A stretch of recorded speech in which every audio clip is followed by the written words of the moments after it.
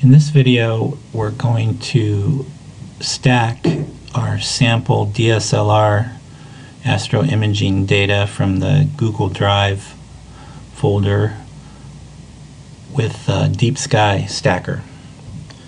So here I've downloaded the sample DSLR astroimaging data zip file from the Google Drive link, for which I will I'll include in the comments for this video. And the first thing to do is unzip it. How you do that may depend on what zip software you have in Windows. I have WinRAR and also 7-zip, but I'm just going to extract it to a folder of the same name.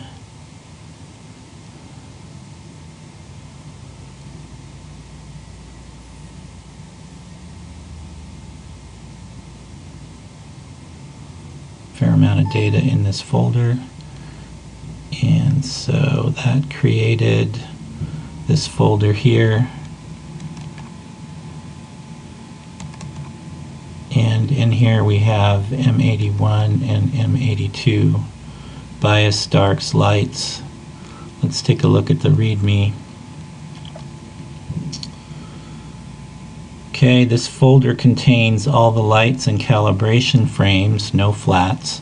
You need to stack and process a DSLR image of M81 and M82. So these are raw files. We have 7 lights, we have 13 darks, and 15 bias files. They're all from my Canon T3i, imaged from Scotts Valley, California. So for Deep Sky Stacker, in order for the T3i raw files to be properly converted, you need to use this. It's called a beta version. There hasn't been any new versions of Deep Sky Stacker in a long time, but the link for that is right here in the README file. And then there's also some example files in the folder of what our output might look like. Let's just take a quick look here. So there's what I ended up with after processing in Photoshop. So this is M81 on the left, M82 on the right. So there's a comment here that, of course, you know, the more data that you collect, the more hours you have sub-exposure for, the better your image is going to look. But you know, the purpose of this was just to get you some data to experiment with, and that is known to properly stack in Deep Sky Stacker. The other thing is that, you know, I've skipped flats, and the purpose of flats is to remove vignetting at the edges of your picture, and also if you have any dust or other defects in your optical train, it helps take those out. I have found that a lot of times Deep Sky Stacker does really strange things, and I don't understand why, and it turns out to be something about the flats. So I recommend for now, when you're just starting out, to skip flats and get everything else in your workflow working before you worry about flats. And then if you do have a strange problem, and by strange problems I mean where your picture comes out sort of like abstract art, where parts of it look like it's folded in 3 dimensions over the other part, or weird curves in the data, or repeated data, chances are something to do with your flats, and if you stack it without flats, that hopefully will go away. So that's why I didn't include any flats in this. Okay, so that's the README file. So let's open Deep Sky Stacker. Again, I have all my Astro programs in one file here in a folder on the desktop called Astro. Deep Sky Stacker.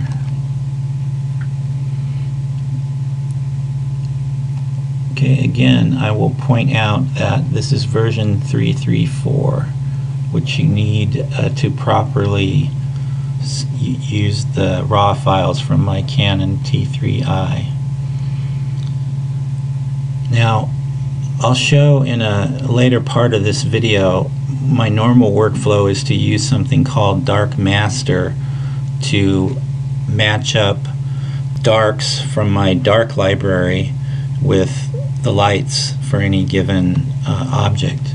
But for this demonstration, I just want to show working with this data that I provided in the download in the zip file, example DSLR data. So we're just going to be working with that. So rather than open a file list, which we would be doing from Dark Master, we will just open the individual files.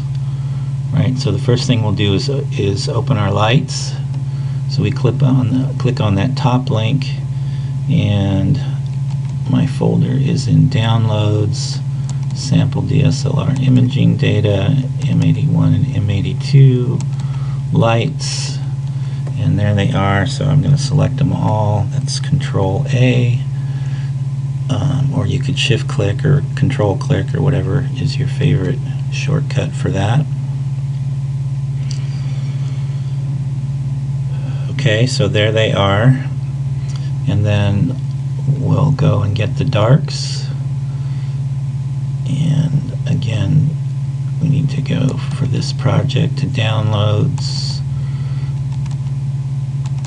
and the dark files, Control A, open, and then we have some bias files, offset/bias files, Downloads,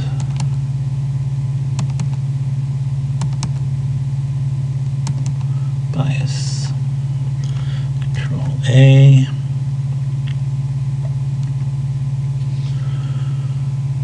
alright, so if you look here, now we have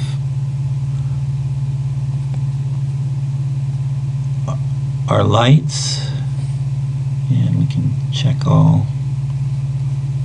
So our lights are in there and they're checked. You may want to, when you're working with your own data, look at these one at a time by clicking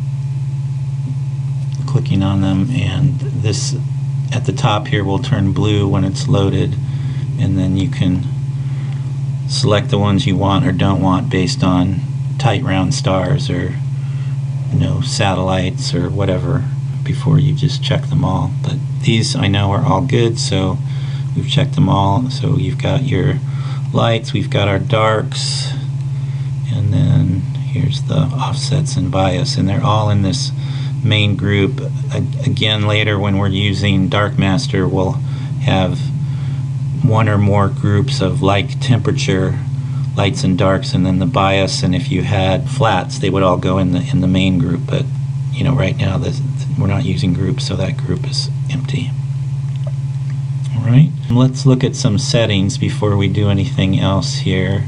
This is what I want, the raw settings for raw files. I suggest you start by selecting this adaptive homogeneity as the best way to do your converting your color Bayer files into regular RGB. So I just recommend that as the default, and then the rest of it we'll look at in a minute here. So we start by saying register the checked picture. So what registering does is line them all up. If you look, you may have noticed when we were loading these that the image shifted a little bit. That may be the one that was already loaded. There, did you see that image jump? Let me do it again. I'll pick another one. Watch, see, it'll move a little bit. Very little that time. Okay, so that's because these images are dithered. And so dithering is a method of getting rid of noise that's in the same place on your sensor every time. By dithering the image and then lining it back up, you can eliminate that noise that didn't move. So the first step is to do registered, and we come over here to the Advanced tab, and we compute the number of detected stars. So we're going to want at least 50, somewhere between 50 and 200 or 300 is what we want. So 94, so that's pretty good. If you wanted more, you would move this to the left. Sometimes if you're too close to 50, some of your pictures won't have enough and they won't get selected for stacking, so it's probably better to have more than less. 116, we can try that. Okay, and then while I'm on this tab, I click the recommended settings, and the ones in green are ones that are already selected, and the ones that are in blue are optional, ones that you need to think about. So we're using AHD debarring because this is a color image. Reset all white balance settings. Super pixel mode we're not using. This would be if we were processing narrowband images. This is one-shot color. So the other choice here is median versus average. I use median, and then we have a small number of bias and dark, so it's suggesting the median method for those for this stack. And then this one, this is a toggle, this or this. I always use per channel, background, and calibration. Okay, so we've selected all our defaults, and now we can just say OK. And it's going to go through and make a master bias or offset and a master dark, and then it will proceed to do the stacking.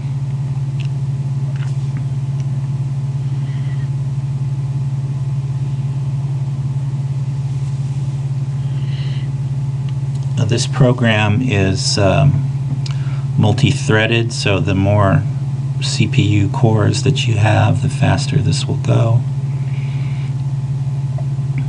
One thing you probably don't want to do is, because of that, is run this while you're doing image capture, because you can eat up all your CPU power, and then your downloads from your image capture could time out, which I learned the hard way. There is a setting in here somewhere to have low priority on some of those other threads, and that will prevent that problem from happening.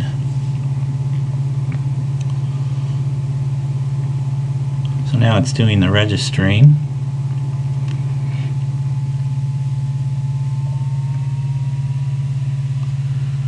You can hear my fan speeding up because it's doing a lot of intense work on the CPU. Last one. Okay.